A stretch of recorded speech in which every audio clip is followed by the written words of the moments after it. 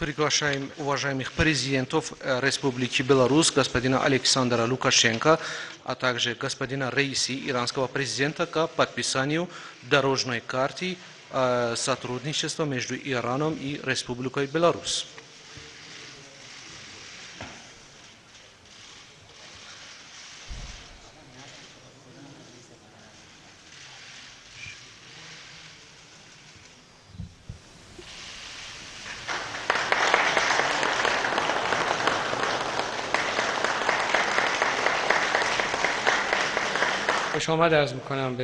Рад приветствовать многоуважаемого господина Лукашенко, президента Дружественной Республики Беларусь. Без сомнения, текущий визит главы белорусского государства может стать отправной точкой в развитии двусторонних отношений. Прошло уже 30 лет с установления дипломатических отношений между Республикой Беларусь и Исламской Республикой Иран. И сегодня мы достигли подписания всестороннего, всеобъемлющего документа «Дорожной карты сотрудничества между нашими странами», которая действительно поможет вывести наши отношения на стратегический уровень. Подписанная сегодня дорожная карта определяет направление в экономической, политической, культурной и иных сферах и показывает важную роль, которую она будет играть в дальнейшем расширении взаимодействия. Несмотря на те угрозы и санкции, которые применялись против Исламской Республики Иран, за это время Исламская Республика Иран смогла достичь высоких результатов и трансформировать санкции в возможности. Мы готовы делиться нашим опытом с дружественной страной, с Республикой Беларусь в этом направлении. Достигнуты хорошие договоренности в сфере промышленности, торговли, транспорта, сельского хозяйства, и мы уверены, что эти договоренности будут исполнены. Мы также заинтересованы в развитии отношений с Республикой Беларусь в рамках региональных и иных организаций. И у нас были очень хорошие плодотворные переговоры с президентом Республики Беларусь в этой связи. У нас может быть очень хорошее сотрудничество в рамках организации ЕАЭС и ШОС. И развивая это сотрудничество в этом направлении и принимая во внимание то, что наши страны имеют общие интересы и общие позиции в рамках международных и региональных организаций, мы можем использовать этот потенциал. Воля двух стран заключается в развитии отношений во всех, без исключения, сферах. Еще раз разрешите мне поприветствовать президента Республики Беларусь и сопровождающую его высокопоставленную делегацию и выразить надежду, что данный визит будет очень хорошим и важным шагом в развитии двустороннего сотрудничества. Уважаемый господин президент, дамы и господа, прежде всего благодарю господина президента Эбрахима Раиси за теплый прием, который был оказан нашей делегации. 17 лет тому назад, последний раз я был здесь, в Иране, и должен констатировать, что никакие санкции, никакое давление не смогли остановить движение иранского народа к своей независимости и обеспечению своей безопасности. Сегодня мы детально обсудили уровень наших отношений на сегодняшний день и однозначно определили с президентом Ирана, что у нас была небольшая пауза в наших отношениях.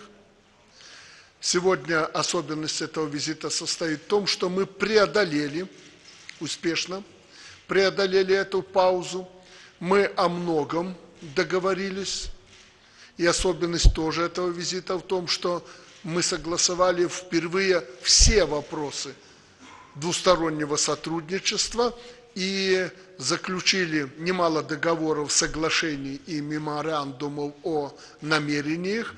И в общем объеме я могу оценить нынешний визит, если мы реализуем все наши договоренности в рамках $100 миллионов. Мы едины во мнении с президентом Ирана, что санкции – это время возможностей. Для нас очень важно не потерять это время. Отрадно, что у нас схожие позиции и подходы ко многим вопросам международной повестки дня. Главное, что Беларусь и Иран привержены идее построения справедливого многополярного мира. Мы абсолютно доверяем друг другу, наши народы поддерживают нас в этом. Мы констатировали, что между нами по итогам прошлого года достигнут высокий уровень товарооборота.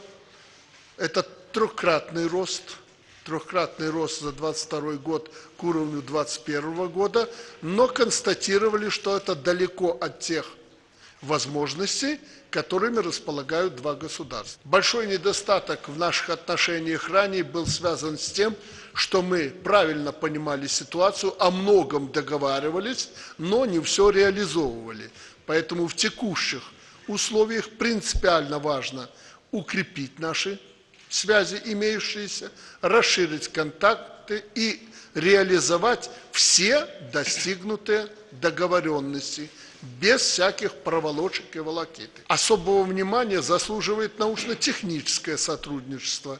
Имеющиеся наработки должны стать хорошей основой для углубления контактов и трансформироваться в перспективе в коммерческие проекты. 18 марта этого года Беларусь и Иран отметят знаковое событие – 30-летие установления дипломатических отношений. Это хороший повод, чтобы вывести наше сотрудничество на новый уровень, и такие возможности есть. Мы будем сотрудничать по всем направлениям, в том числе и в сфере гуманитарной. Гуманитарная сфера, как только что вы убедились, является одним из основных направлений нашего сотрудничества. Мы будем укреплять наше сотрудничество и по направлению межпарламентских наших связей. Уверен, что подписанная сегодня дорожная карта, план нашего всестороннего сотрудничества между Беларусью и Ираном, а также соглашения и коммерческие контракты, послужат развитию долгосрочного партнерства. Еще раз сердечно благодарю вас, господин президент, за оказанное гостеприимство. Позвольте пожелать вам успехов на вашем ответственном государственном посту, а народу Ирана мира и процветания. В свою очередь, хотел бы предложить вам и пригласить вас с большим удовольствием посетить нашу столицу, столицу Беларуси, город Минск, в удобное для вас время. Благодарю вас.